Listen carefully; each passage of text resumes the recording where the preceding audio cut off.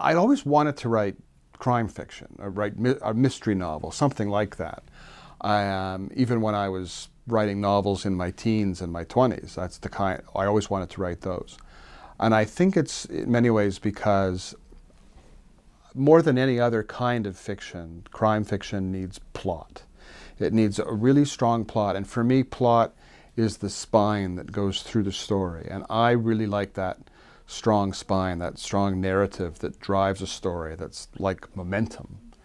And so I think in many ways that's why I'm drawn to crime fiction. It needs plot, and I need plot to write. I can't write something unstructured. I need that structure. And then once you have that structure, you can do anything with it. You can write about anything. You can comment on social issues. You can do anything you want, but I need that structure. When I start writing a novel, I have a pretty good idea of what it's about, and I know who did what and who did what to whom, and I have a pretty good idea of where I'm going to end up, where my end point is. And when I know those things, I start writing the book.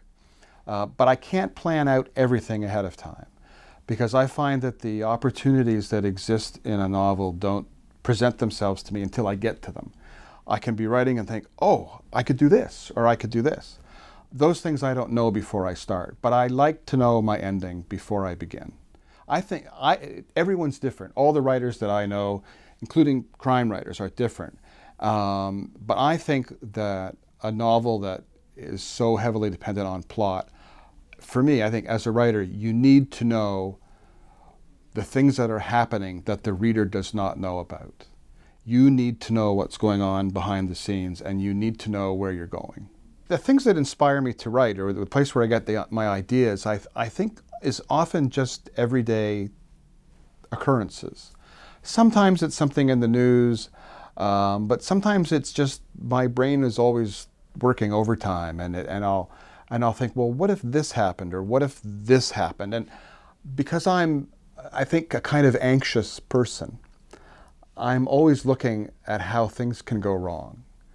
And I think, well, what would happen if the mailman delivered the wrong letter to your house?